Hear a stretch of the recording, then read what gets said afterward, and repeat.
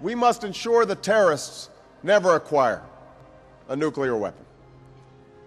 This is the most immediate and extreme threat to global security. One terrorist with one nuclear weapon could unleash massive destruction. And we know that there is unsecured nuclear material across the globe. To protect our people, we must act with a sense of purpose, without delay.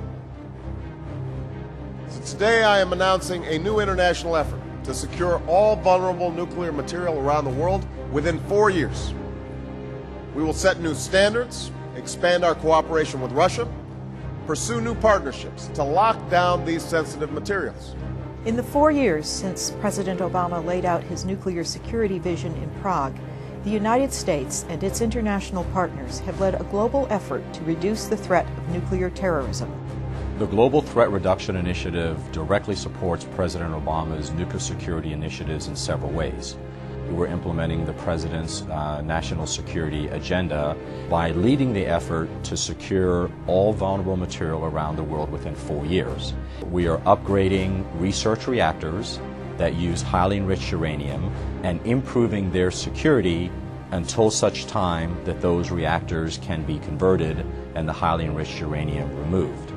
The second way we are implementing that initiative is that we are leading the effort to implement permanent threat reduction by removing all HEU from countries that no longer need it. GTRI has removed all highly enriched uranium from 10 countries since the President's Prague speech.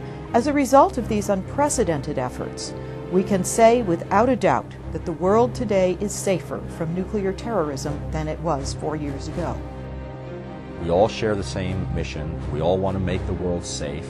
We all want to address this vulnerable nuclear and radiological material. And every kilogram of HEU that is removed is one less kilogram that could potentially be used by terrorists to make some kind of improvised nuclear device.